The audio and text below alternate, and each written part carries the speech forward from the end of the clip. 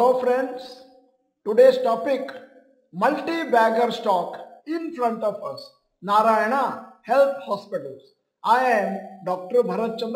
Purpose of the video is financial education of society. This is a case study of one of the companies from Karnataka which has grown in front of us the last few years.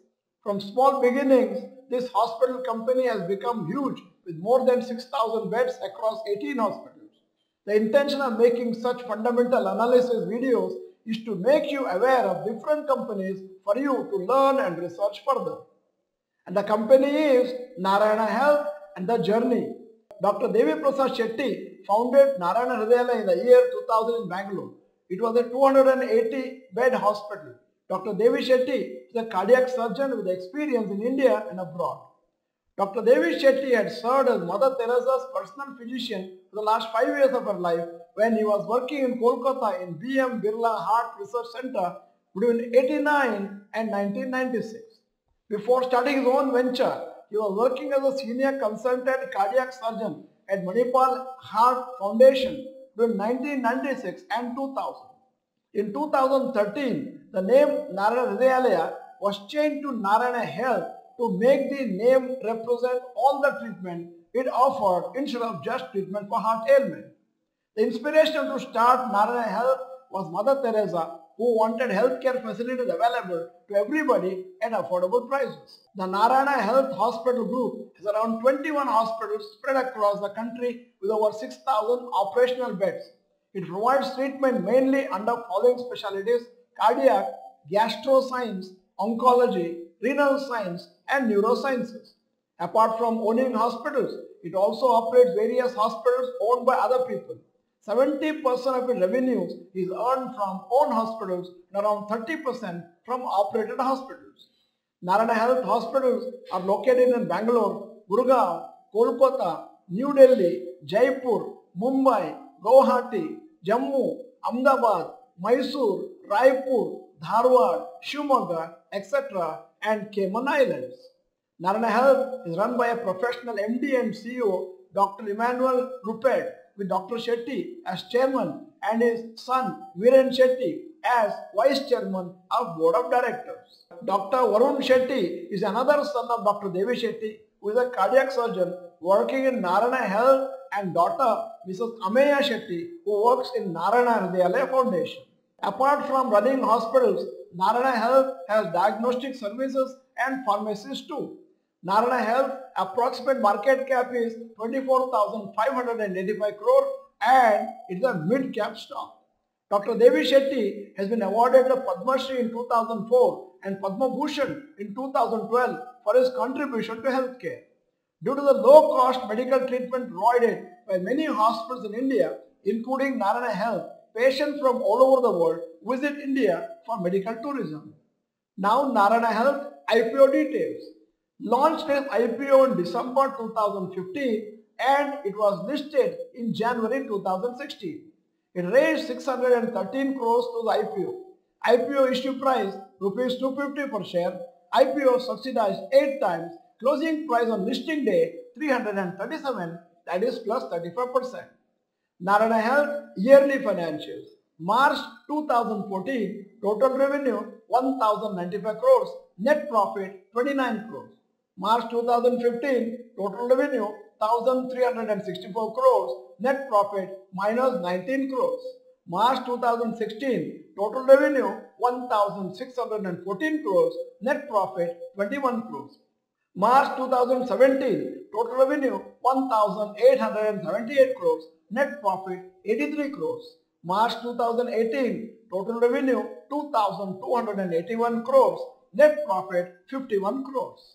Now March 2019, total revenue 2,861 crores, net profit 59 crores.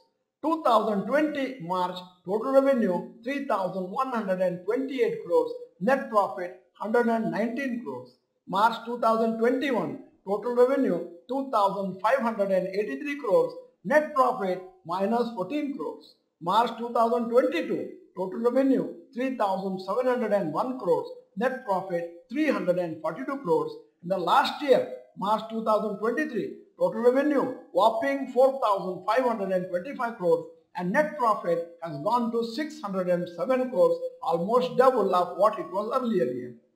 Narayana Health sales and profit growth. 3 years sales growth 13%, net profit growth 67%.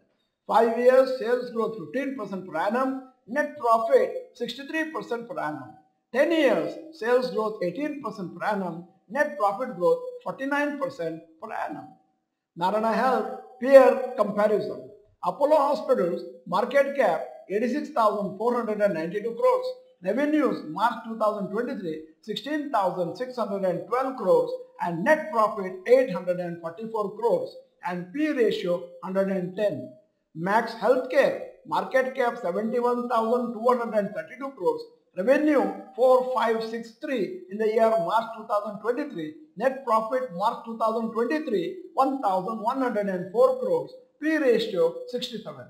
Fortis Health market cap 28,677 crores. Revenue March 2023 6,298 crores. Net profit March 2023 633 crores. P ratio 54. Narayana Health market cap 24,585 crores. Revenue March 2023 4,525 crores. Net profit March 2023 607 crores and P ratio 32. Narayana Health yearly closing rates.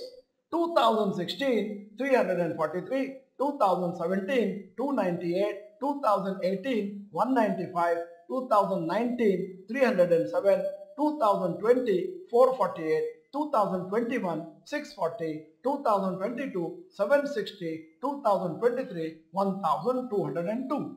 Suppose an investor invested rupees 10,000 at the beginning of every year in Narayana Health shares between 2016 to 2024, that is 9 years, he would have bought a total of 239 shares. Today's approximate share price is 1,203 per share.